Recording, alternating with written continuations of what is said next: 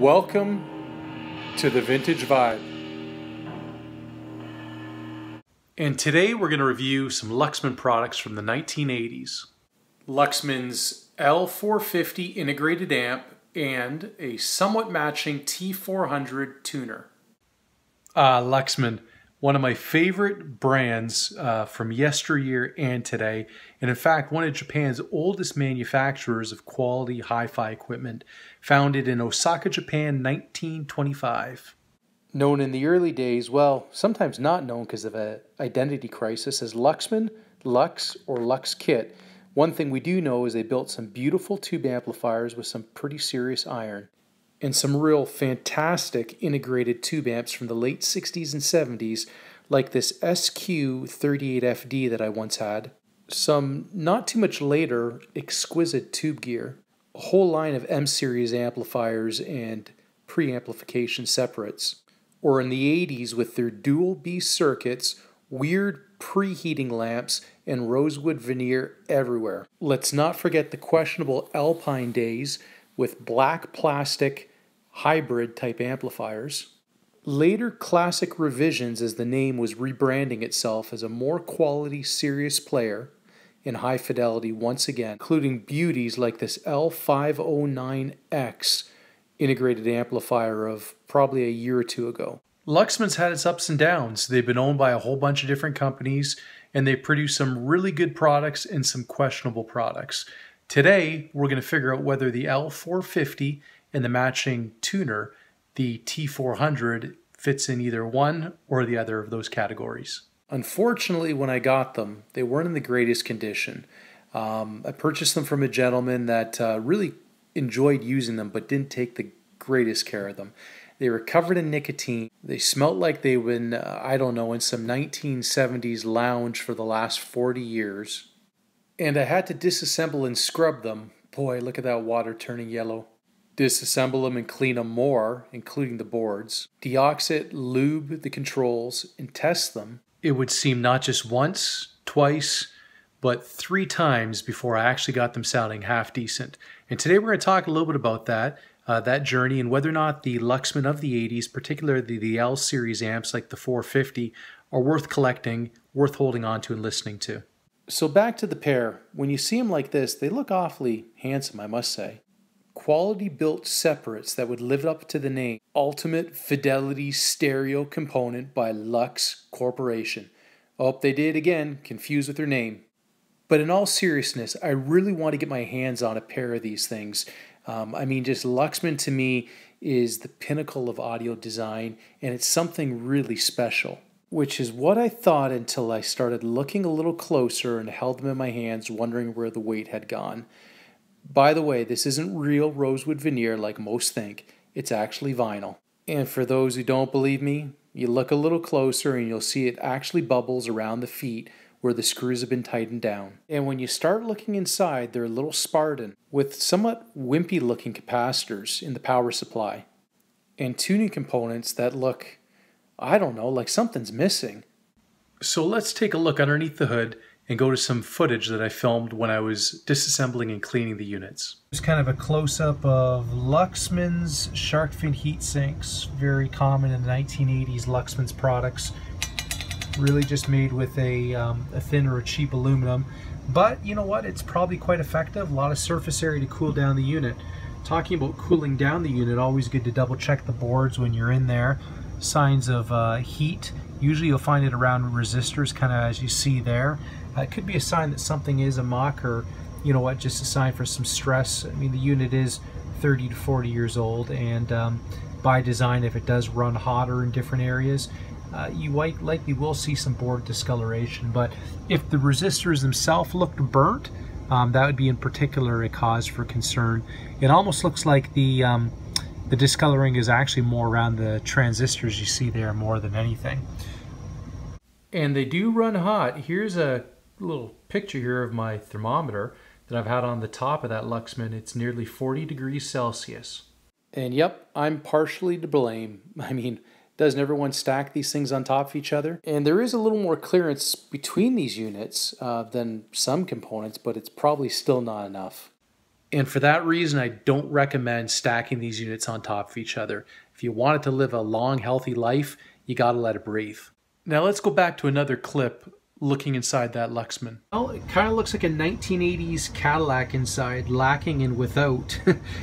You still do have the famous badge on the front, you know, Ultimate Fidelity by Luxman, but there seems to be some stuff missing when you kind of look at the amplifier. And no, I didn't remove the bottom. I mean, this is kind of like the glass floor where the glass falls out. There is no bottom. And this is due in part to a movement around cheapening production costs. The boards don't look terribly impressive. The power supply capacitors kind of look like thimbles. Let's hope it really didn't show in the overall sound presentation of the amplifier, because at this point, not terribly impressive, except maybe for the power transform, which actually looks to be decently sized. Everything else though inside, it doesn't look like a Luxman to me. I'm not shitting you, there's no bottom. Oh, can I say that on YouTube? But they are meant to slide into these full wooden cases, so it's not like you can stick your hand right underneath of it and electrocute yourself or anything like that. Now, let's take a peek at some tips for disassembling this unit. If you do go to remove your L-450's faceplate, be careful, particularly with these center toggles you see here. They're just made out of plastic. They have almost like a chrome cladding on them, so they're not real metal. If you do break them, I don't think you'll likely find a replacement. And if you do go to fit this face back on, it's not fitting properly, as I found out. These LEDs have probably not slid properly into the groove here. Push too hard, you'll likely break the LED housing, or across the back here, the solder joints for the LED lights themselves. So that's a little cautionary note when you are cleaning your L-450. Little side note, if you do go ahead to remove the faceplate off the tuner, as I did to clean it, that dial you see there is actual glass. And when you do remove the faceplate, the metal portion, the glass is just held in simply by two rubber grommets. You have to very carefully manipulate to get it out. And I mean careful, because a little piece of glass, if it does break, I don't think you'll likely find a replacement anywhere.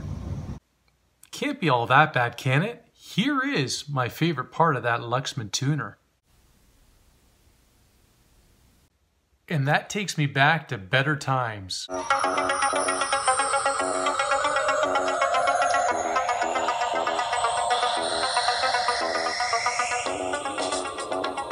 Rider, a shadowy flight into the dangerous world of a man who does not exist.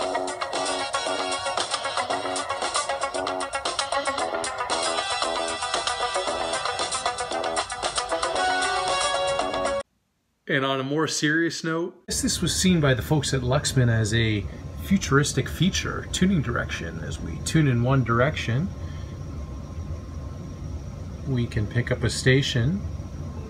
And oh, look at that, we got almost four LEDs. You can go right up to 5 for signal strength. And if we tune in the other direction, the lights should go the other way, I would think, eventually. There they are. And we can go back this way and back that way again. And Michael, let's dial into 96.1. Geez, thanks, Kit. Well, I always thought the 80s was a little less boring than that. I guess it is kind of a cool feature though, and you do have a test tone switch there, I guess for either annoying your neighbors or creating a test tone. Now let's take a peek at a few more features.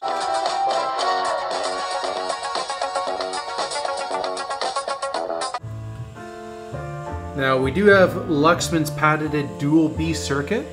I'm not quite sure what it does, but I'm sure it does something good. It is a relatively low distortion amplifier, you know, for the era. You do have provisions here for main and remote. You've got your tone controls and a series of all these little switchy doodads, kind of like in Kit, in order to adjust your crossovers and give yourself some low boost, kind of like the turbo boost. And this neat little feature here, which is your power indicators.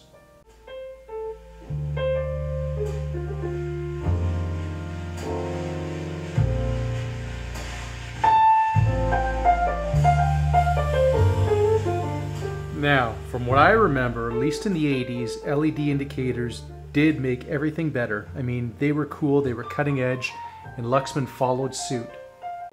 And on the back of the unit, you've got a provision for all kinds of different inputs, as you'd expect of an amplifier of this caliber.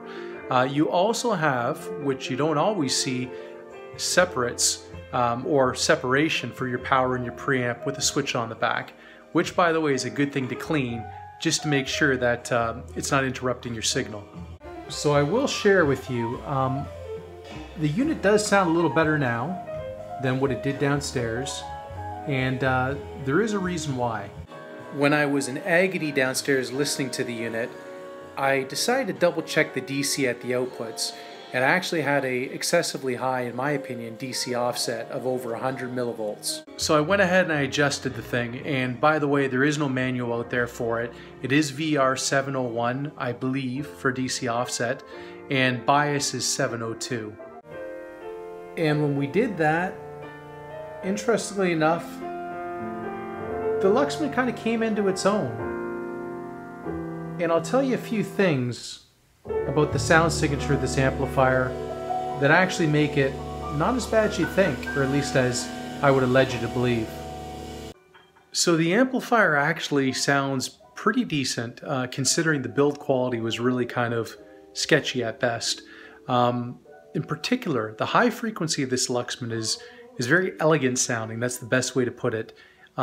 It's not bright, it's not overly bright, but it's accurate, and not in a sterile type of way like sometimes British amplifiers are faulted for, but as in a lush, realistic, clean, just enjoyable high frequency that comes from this unit. The mid-range is pretty liquid. The one thing that I would say probably it does lack a little of is some of the bottom end. It doesn't have as much authority as I would like to hear. But, you know, this is early in my listening impressions because I really just got it hooked up today to kind of my reference speakers, the Fostex. And at this point, it's kind of growing on me. And here's another quick listen.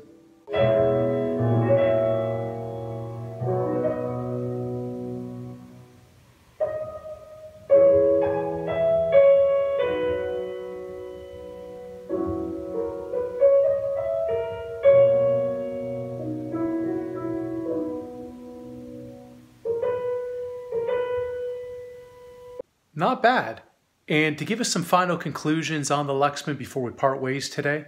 Michael Knight, a young loner on a crusade to champion the cause of the innocent, the helpless, the powerless, in a world of criminals who operate above the law. Nah, I'm just kidding you. So it's kind of neat to look at, but the build quality, it's not quite there, so don't get your hopes up in that respect. But all in all, the package, I mean, it sounds pretty decent for what it is. And considering you could probably buy a pair anywhere between $350 to about $600 depending on condition, it's not a terrible deal for a Luxman. And at the very minimum, you'll be able to show all your friends that you have ultimate Fidelity stereo components. And you too are hip in a 1970s/80s kind of way. So let's ask Michael what he thinks about it, yay or nay? I think he'd tell you it was somewhere in the middle. And with that,